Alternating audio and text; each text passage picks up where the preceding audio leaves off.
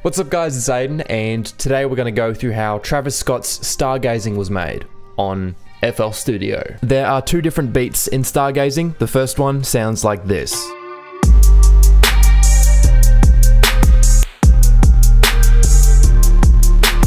One thing really quickly, I don't really make a lot of background music, so if you make music that you think would be good playing behind these segments, hit me up on Instagram at Aiden Kenway and I will use your music. This first sample was made from a producer out of New Jersey. His name is B Corn, and there are two parts to this sample. The first one is this flute. I'll play it to you without any external effects.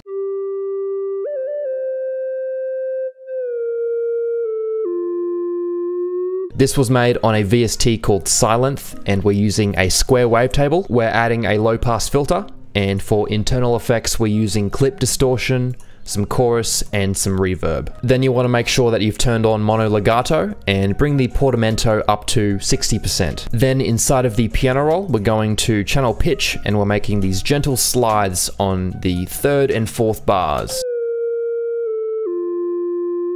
The most important external effect that we're adding to this flute is RC retrocolor, and the thing about wobble, especially when you bring down the flutter rate, is it emulates that vibrato that you would hear on a realistic flute. Then we're adding this reverb effect called Valhalla Vintage Verb, which makes it sound a bit more full and airy. So the end result sounds like this.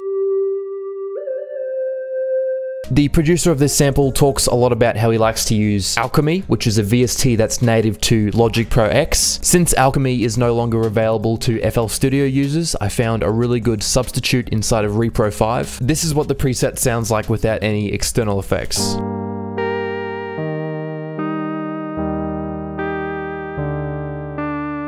To recreate this synth, you can modify a native preset called Goodbye Rita. It sounds like this. All we're doing here is turning off the effects and taking up the attack on both the filter and the amplifier. Then I worked on this preset quite a bit, adding some more color to it and some reverb, some flanger, chorus. It sounds like this at the end.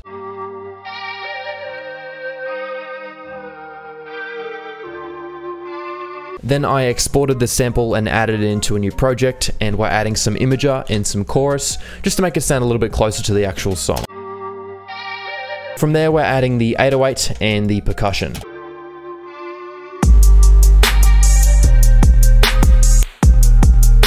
Let's start with the 808 and the kick.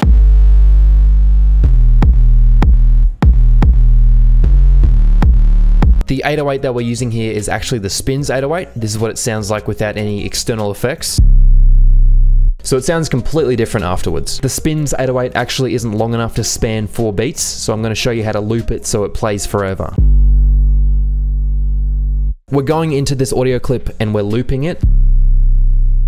That means that when it gets to this second red bar here, it will tick over and it will jump back to the first one, and it will keep doing that as long as the note is being played. To make this looped section, we're going into the audio editor, and we're finding 2 points that have very little dynamic variation, which means that the volume isn't very different from when the start of the loop plays to the end of the loop. With this sample, you can find the least dynamic variation at the very end. Then you want to find a point in this sample where the air displacement is at 0, and that's where it crosses over between positive and negative air displacement. Then you want to find the exact same point in the oscillation at the end of the sample. So that's why I chose this point here. From here, just hit Control L, which will create this loop, and just hit accept. From there, you can just drag that back into your audio clip. From there, we're changing the 808 from this to this.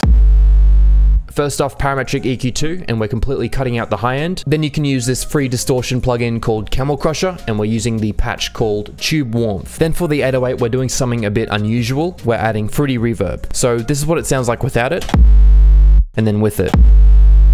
One of the effects of reverb is it stereoizes a sound, and you can see that the 808 in the original song is in stereo. That being said, the high end of the 808 had much more stereo width, whereas when the frequencies became lower, the 808 became more mono. That's all the important effects on the 808. Then we're adding in 2 different kick samples. Just make sure that when you're layering your kicks, that there's no dissonance between them. Then we have 2 different hi-hats coming in.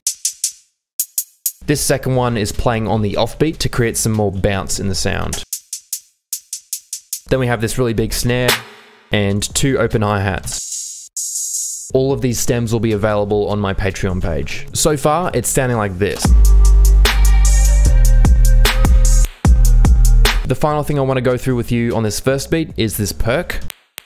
And that plays right here where the 808 cuts out. And the most important effect here is reverb. So this is what it sounds like without it, and then with it. That's everything for beat number 1. Next up we have beat number 2.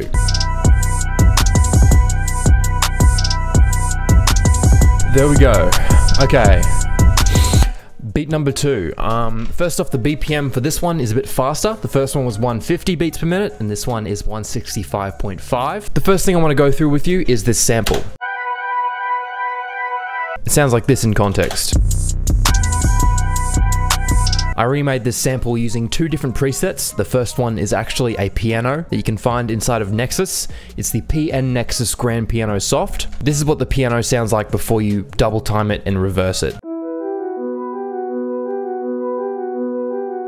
When you listen to the official audio, it will sound more like a synth, so we're layering in Tal Uno LXV2, and we're using the preset Org Another Organ FMR. And here we're taking up the attack and the release. For effects, we're cutting out the low end and then we're layering in RC Retro Color. Then you can export the audio by right-clicking on the pattern and going Render and Replace, and that will do this. That will convert the MIDI to an audio file. So far it's sounding like this. From there, we're reversing the sample, taking the pitch up 12 semitones, and then cutting the speed by half. Then I sent that back to the mixer and we're putting on some distortion, some compression, some chorus, just working the sample to make it sound more like the song. The end result will sound like this. Next up, we're layering in a few different hi-hats to make this pattern.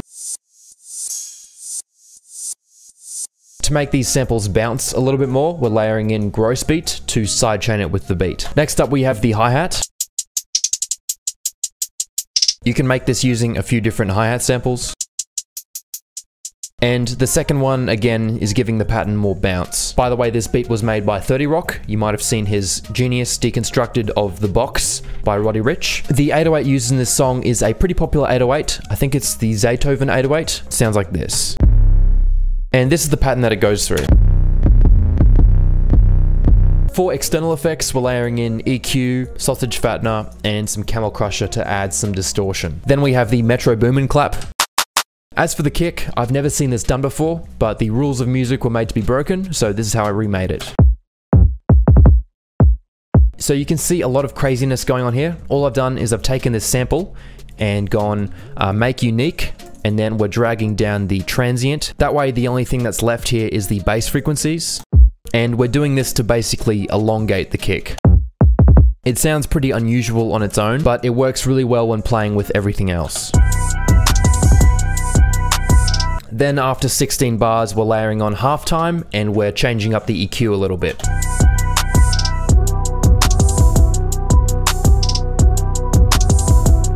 Following that, we have the last part of this beat that I want to go through with you.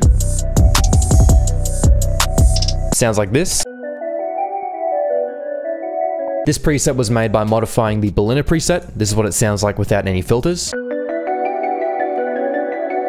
And we're bringing up the attack on the filter and the amplifier, and we're turning off Sonicom. So it sounds like this.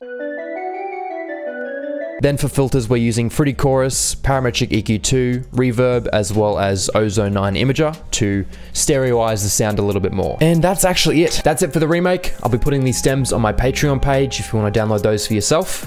Please like and subscribe if you enjoyed the video, and I will see you guys next time.